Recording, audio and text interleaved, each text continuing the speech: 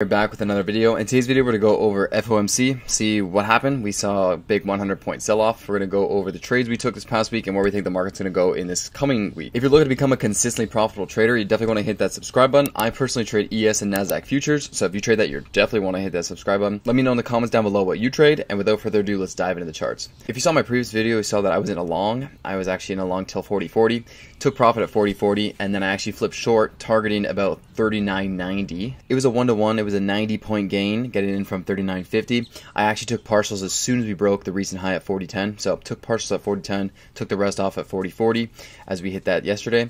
And then I was looking for shorts. The next trade I took was actually flipping short as soon as I took profit at 40.40. Very small size, so it was just kind of like an entry because I knew FOMC was coming.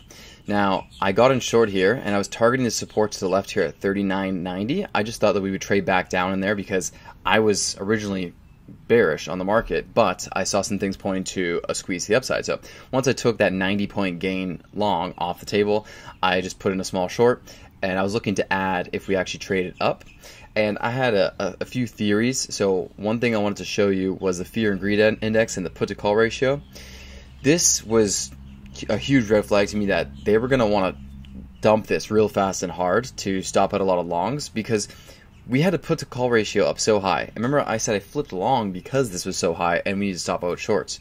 We did that, and this put to call ratio absolutely tanked. Past couple days went down so aggressively from a high of about 1.16 down to 0.87. It went up a bit, but it was 0.87, so it was extremely low, extremely fast, and whenever this happens, market makers dump it to the opposite direction. So that was just one red flag. If you take a look at through the bear market, as soon as you saw the bottom of one of the bottoms in the stock market was June 16th on my screen here. June 16th, the put to call ratio was at an extreme high at 1.1, and then a low was at about June 27th. So if you take a look at the chart from June 16th to June 27th, was right here is the bottom. So June 16th was the bottom. Put to call ratio was very high. So what that means is good time to long. So we did that, and once we went long, boom, you would get all the way to June 27th. What happened June 27th? June 27th, we had a very sharp decline in 2 days. So in 2 days, we went from a high of 39.50 to 38.10. So that's a 140-point drop on the S&P 500 in 2 days after what happened? After the put-to-call ratio went down extremely fast. So you see my screen here? We went to a high, June 16th, 1.1, a low of 0.82, June 27th, very fast, sharp decline. What happened? In 2 days, there was a 140-point drop from high to low. We had this exact same decline, put-to-call ratio, very high, and then very low.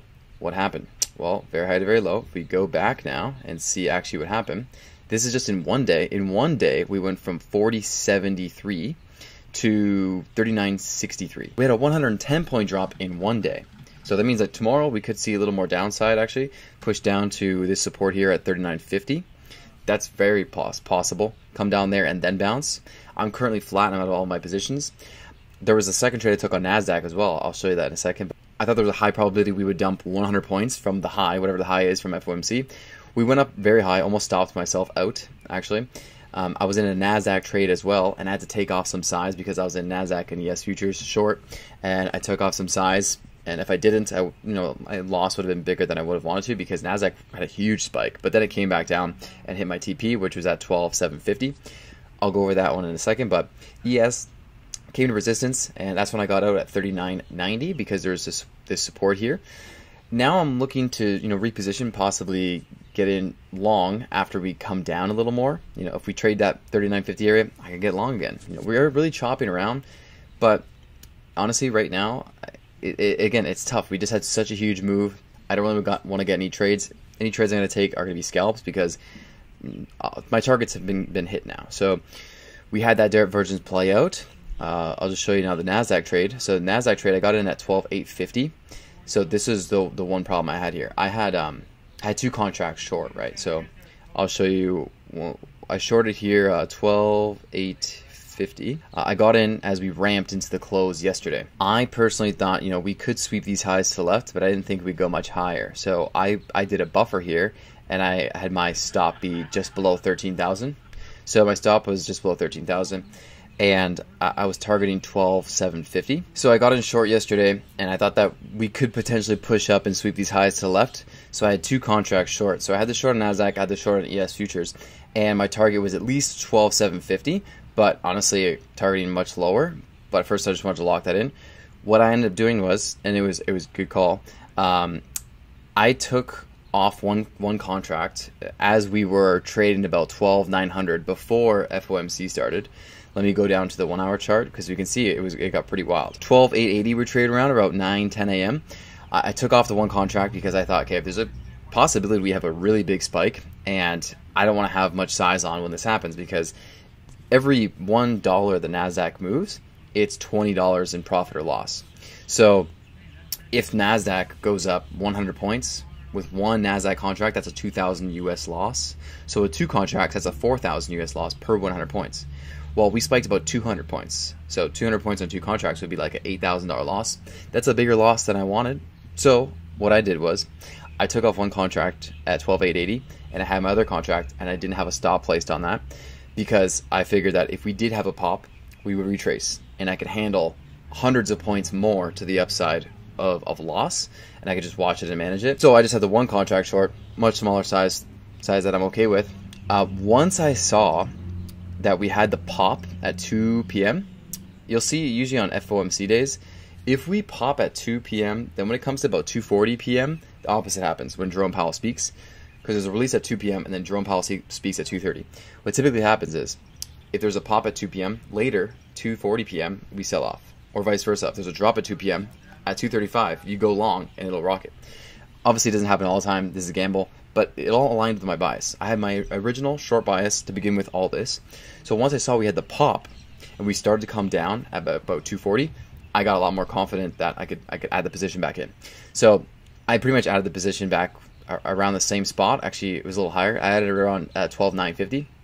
So I added my short contract back in, the one I took off at 12,880 at 12,950, so 70 points higher. Saved myself about $1,000 and didn't have to go through that drawdown with 2 contracts. And then when we came down, my TP was 12,750, and we hit that. So it was about 150 points averaged between 2 contracts short with NASDAQ. So that was a great trade, and the ES trade worked out perfectly as well. So that's why I'm just sitting on my hands now. I hit all the TPs. Everything's good there. I got about 50 points of short with the ES trade and 150 points short on the NASDAQ trade. And it was about small to medium size. I didn't want to go too huge again because FOMC, I had to be able to handle drawdowns because it would be pretty wild. So with a big candle like this, like I said, what I personally think is we could push down a little more. We could come down to this support here about 39.50, and we could begin to push up again. It's possible. Some things are still looking bullish. A lot of internals on the NASDAQ are not. It looks like, we could start seeing a little more weakness in the NASDAQ compared to the ES. Maybe what we'll do is we'll actually trade down to my final target by the end of March that I said we're going to sweep these lows to the left here at 3,800. So we could just start trading down, trending lower. This is a huge, big volume candle of reversal. So we could just chop around and start to trade back down to sweeping the lows to the left at 3,800. But again, I'm going to be on the sidelines waiting a bit. One thing that's keeping me is because we have divergence still on HYG. So on HYG here, you can see that since February 21st, we have gone higher. This is smart money. So smart money's been going higher as since the 21st, SPX has actually been lower. So divergence playing out again. This could lead for a little more upside coming in the market before we continue to trade lower. So that's just one thing. There's a few other signals that keeps me hesitant for shooting for that 3,800 target now. But we're just going to keep an eye out, see how everything's panning out. I hope everything went well for you on your end. Look out for the next video coming out Sunday at 12 p.m. And I'm going to keep trading about 5-15 minute charts this coming week. I have no huge bias. Again, we could see 20 to 30 points of downside. Maybe we bottom around 39.50 on Thursday, possibly Friday, or we just keep selling off and then trading down and sweeping those lows to the left. Personally, I'm going to be on the sidelines waiting and watching. And if I see an opportunity, you'll see me post a video Sunday for the weekly recap, or look over the next one next Wednesday for the midweek market update. Hit the thumbs up button if you appreciate it. Thanks so much for watching, and I'll see you in the next video.